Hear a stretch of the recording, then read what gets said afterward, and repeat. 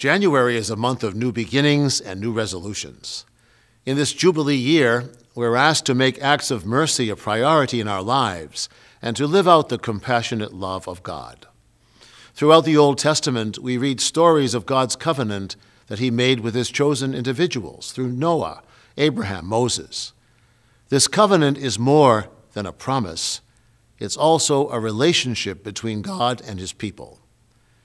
This relationship continues with the new covenant, which is made through the life, death, and resurrection of Jesus, and with our participation in the new covenant through the sacraments. God, ever faithful, will never break his covenant with us. Even if we fail or fall away, God still yearns for our return. No person and no action can compare to the generous mercy and compassion that God has for us.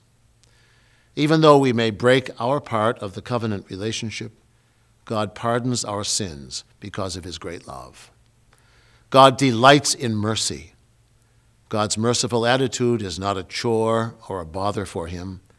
Rather, pardoning sins and drawing people back into relationship brings joy to God.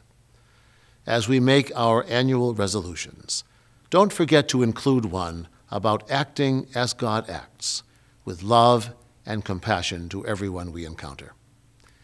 If you have trouble keeping this resolution, just remember that God will always keep his resolutions.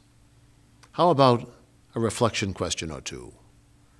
After hearing about God's covenant with us and his enduring love and compassion, what are some things we can do to strengthen our relationship with him? Why is it important for us to respond to God's covenant of love and mercy with our own actions of love and mercy?